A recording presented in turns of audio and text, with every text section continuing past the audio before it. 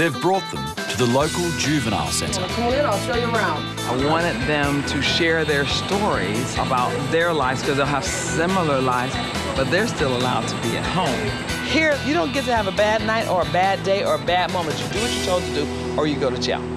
First of all, every kid here goes to school. If you're not in school, you're in jail, one of the two. Most of our kids here are on probation, so they've done some kind of an act to get them in the court system, some type of a criminal act. We have one kid here who was drinking and driving, and that's why he was here. Drinking and driving. That's exactly the fear that keeps Troy's parents up at night. We've had kids stay here for 5, 6, 7 years because they just refuse to follow the program. And you know what? If you refuse to follow the program, you'll be here until you follow it. But our rev head Troy is just not getting the message. I think it looks pretty easy. You want to stay? Hey, Solomon, can we do an intake? I can do an intake right now. If you want to stay, I can sign you that bedroom right there. All right. You kind of pissed me off a little bit because you like it here. If a kid comes here and stays, once they're here, it's not their choice whether or not they go home. You understand that? It's always better at home. I haven't seen family, friends, nothing. It's always better at home. Back home, Troy's had more than one run-in with the law. My question is, can you control your behavior? I can control my behaviour when I'm not drinking, so it's pretty tough to not drink, but yeah. Can you tell us why you drink? I usually drink to make myself happy. What makes you not happy? Just adults trying to tell me what to do, sort of stuff. You kind of made me angry because I know there are kids that benefit from being here, and kids like you that sort of a smart-mouth kid, it would make me very angry if you was here taking up space for someone who really needs to be here, and I can guarantee you would not have fun.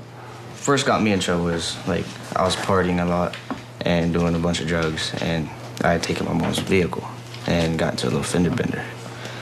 I could have been seriously hurt. If you could do something over again, what would you do over it? Not take the car, not party. It got me into a lot of trouble.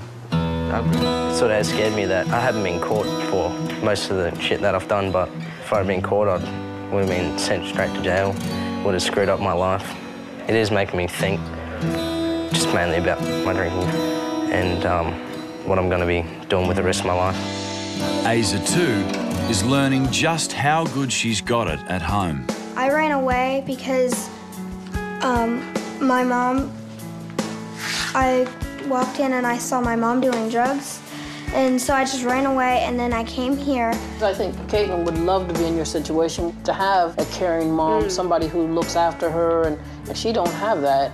You know, with the drugs and alcohol, in my mind, I thought that would help me, but it really doesn't.